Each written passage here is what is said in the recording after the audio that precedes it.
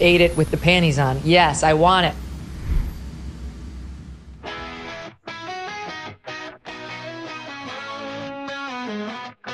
Sitting on the porch, sun setting low, tall boy in hand, the conversations flow. Crisp and golden, bubbling with cheer. Nothing beats the joy of a cold tall beer. Chill it down and let the laughter rise. When the friends are as good as the beer, time just flies. Raise your glass, let's celebrate tonight. Nothing but friends, we got no reason to fight. With the tall boy in hand, kicking back in my chair, hanging out by the fire in the crisp night air. Ooh, ooh, ooh, ooh, ooh, ooh, ooh, ooh, ooh, ooh, ooh. My night friends or my drinking buddies, we just hang and goof off, laughing and talking shit about their choices. The front flipping, IPA drinking, hipster douches. But it could be worse, they could be Spyderco stooges. This tall boy's brewed perfect, it's large and so smooth. A sexy worn cliff blade and colorful carbon fiber. Any more excitement, I'd have to wear a rubber. Raise your glass, let's celebrate tonight. Nothing but friends, we got no reason to fight. With the tall boy in hand, kicking back in my chair, hanging out by the fire in the crisp night air. Ooh, ooh. So here's to the nights we won't forget. Am I an alcoholic just because my pants are wet? I don't drink all the time, every morning I quit. I spend more on knives than I ever have on beer. That's a far bigger problem. I won't talk about how much I've spent, I'm afraid my wife will hear. Hey guys, Jim here. Welcome back once again. I am so excited to bring out to you this brand new offering from Divoknives. It's called the Tall Boy. And it's going to be dropping here very, very soon. Live availability September 12th of 2024 at 1 p.m. Eastern at $199. Now keep in mind there will be a 10% off discount code that you can use and save a few more dollars. Now I'm going to be perfectly honest with you, if you have not watched my channel before and don't already know this, I am friends with one of the owners of Divoknives, Kevin, who goes by Lefty EDC here on YouTube and Instagram and everywhere else. Love the guy. He's a fantastic dude. I really, really like him, and I really like the knives that he brings out. Now, him and his partner, Colin, have been a part of the knife community for a long time, and Colin is a design genius. I mean, the guy is super, super good. Between his design skills and Kevin's critical skills, being a knife reviewer himself, knowing what he likes, what he wants out of a knife, and also knowing what the community likes and what they want out of a knife, they put their brains together and they have come out with some awesome knives. Going back a few years to the original, the Divo Stout, still to this day, one of my absolute favorite knives. One that I carry and that I cut with a lot. Still love this knife, still think it's fantastic. Another that I really love is the Nip and the newer Nip Light, which is this little baby guy right here. Now, I love my Nip in the carbon fiber, but the Nip Light, because it's purple, I really, really like. Now, I showed you those for a very specific reason. Because, number one, I do truly love Divoknives. And two, because this is purple and it's carbon fiber. Yeah. All right. First off, your packaging. You're going to receive the best jizz rag on the market. I use these a lot as well. They're really fantastic. Not for that, but for cleaning my knives. You're going to get a Tall Boy sticker, which is cool. You're going to get another cleaning cloth, this time well, they're both microfiber, but this is like a microfiber terry, and this is a microfiber satin or smooth. You're going to receive an additional thumb studs on a couple of the color variants, not all of them, which very cool that they decided to do that, but for me, personally, I find that unnecessary. because I love the purple titanium. I think it looks great. Now, see what I meant? Purple infused into the carbon fiber. This is the Purple Flow CamoCarbon, and it looks awesome. You're going to have a number of choices, and we'll discuss those here in a moment. But first, let's get to the specs, because that's going to be super important for you to know. So we'll do that right out of the gate, shall we? Okay. Your overall length is 8 inches. It is the largest knife that Divoknives has made by a good margin. Let's put it next to the Stout, which up until this was the largest. And you see there is a considerable size difference. But the tall boy is considerably lighter weight, being all carbon fiber like this. Your blade length is 3.5 inches, and it is a hollow ground Wharncliffe. Now, the finish on this particular variation is going to be in the belt satin. So you see the vertical satin from the grinding belt, and then the horizontal satin on the flats. Blade steel is going to be S90V with cryo heat treat. Very, very important. So in between the cycles of tempering, they are doing a cryogenic tempering, and that is going to greatly reduce the size of the carbides and make everything within the steel a lot more uniform. That means it's a stronger blade. That's fantastic. Now, their claimed Rockwell hardness is going to be between 60 and 62 HRC. And the notes I have from Kev are the fact that when they did their sample testing, they were at 62, which is fantastic. Now, you're going to have a few different materials for the frame, okay? You have the black pearl CamoCarbon, the purple flow CamoCarbon, Brittany blue CamoCarbon. That's going to be an exclusive to BladeBinge.com. And there's also going to be all titanium, which is going to be for WhiteMountainKnives. That's going to be a Stonewashed titanium with a Stonewashed blade and blue titanium accents. Now, if you choose one of these that has the purple accents or the blue accents, you will also receive that additional thumb stud, which is going to be in the standard machine satin titanium with no coloring. Now, if you pick one that has black titanium accents, you will not. You will get all black. At least that's the way I understand it. Now, this is using what they call their exposed liner lock. You're like, but why isn't it a frame lock? Because this frame isn't titanium. The frame is carbon fiber.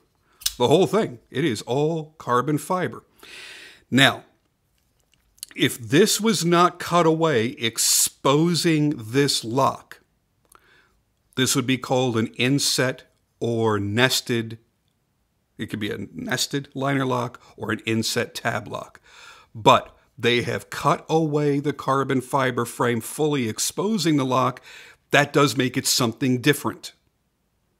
I can't honestly remember ever seeing anyone else do it before. That doesn't mean it doesn't exist elsewhere. It just means I haven't seen it.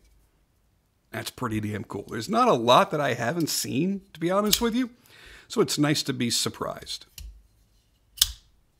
Oh, man. And it locks up solid, too. And there is the perfect amount of tension on that lock as well. It's really, really, really well done.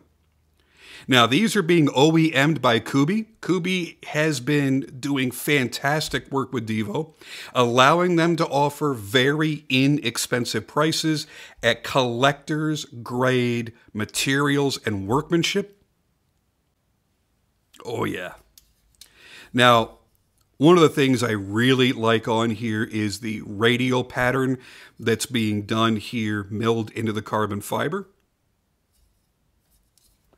So you've got kind of this shock wave coming out from around the pivot, going all the way down the frame. It adds an additional bit of character and depth to this look, which I really, really like. Man, I love this purple. It's a good looking royal purple. Done so, so well. Now, what do I think of it at $199? I think it's a fantastic deal. And this is going to become one of my main EDCs in my EDC rotation. Now, I'm different than a lot of standard users. I don't have an EDC, a true EDC, meaning truly everyday carry. But I'm also not like a standard collector where I change out my knife every single solitary day. I have a small rotation of knives that I go to a lot. That means with this being in that rotation, it's going to get carried probably once or twice a week.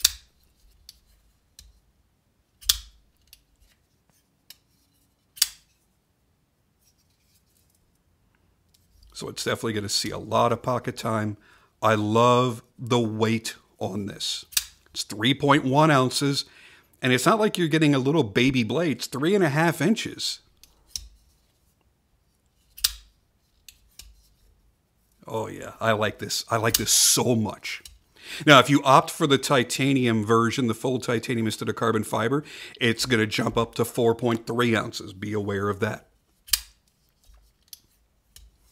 So if you're ordering from Divoknives website on drop day, you can get this one. They're calling it Purple Nurple because of course they are, which is the purple flow CamoCarbon and the belt satin blade and the purple titanium accents.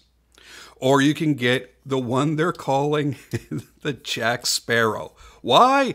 Because it is black pearl CamoCarbon. Get it? The black pearl? All right. Thanks for playing along. And that's also going to have the belt satin blade just like this one. But that one's going to have black titanium accents. So everything that you see here, the thumb stud, the pivot collars on either side, the back spacer, the pocket clip will all be black titanium instead of purple titanium. And the hardware, which is going to be your pivot hardware, as well as these two back spacer screws and the reversible pocket clip screw, that's all going to be the same here in the machined satin titanium. If you're buying from TraditionalPocketKnives, you'll get what is still going to be, I think, the #1 seller. It's my personal favorite almost always, the 80s CamoCarbon. That's also going to get the belt satin blade just like this. And it's going to get satin accents. So you will not receive the secondary thumb stud because you don't need it. If you're buying from WhiteMountainKnives, you can get the all Stonewashed full titanium with blue titanium accents. And if you're buying from BladeBinge, you'll get the Brittany blue CamoCarbon with a black wash blade. Ooh, that's different. And the black titanium accents. Ooh, yeah. So, for the price of $199, this is a flat-out friggin' steal. You've got a full-sized, or full-size compact is the best way to put it.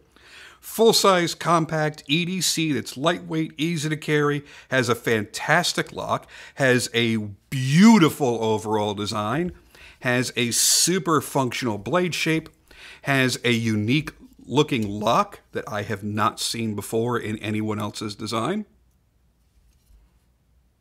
The only thing that's missing is the flipper tab. But you got to keep in mind, Kev isn't really a big flipper guy. He doesn't mind a good flipper, but he wants to be able to flick. He is a flicker. He is a mother flicker. So that's generally going to be what you see on their knives. And just bringing out the couple that I have brought out here to my studio. There you see right there, blade windows, and this one adding the thumb stud, which I love that idea. Because there are definitely people that will prefer to use a thumb stud over a blade window. Still think this is the best action out of everything that Divo has done. If you don't have a stout or the newer stout premium that came out, do yourself the favor. Get on the secondary market and find one. You're absolutely going to love it. This is a nicer looking design. Overall, I think it's a more attractive knife. I love the balance of it. I love how lightweight it is. I love the utilitarian nature of the blade. I love the upgrade into S90V.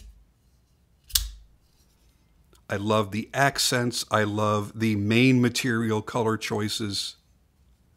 I love the fact that the edges are chamfered in just the right areas.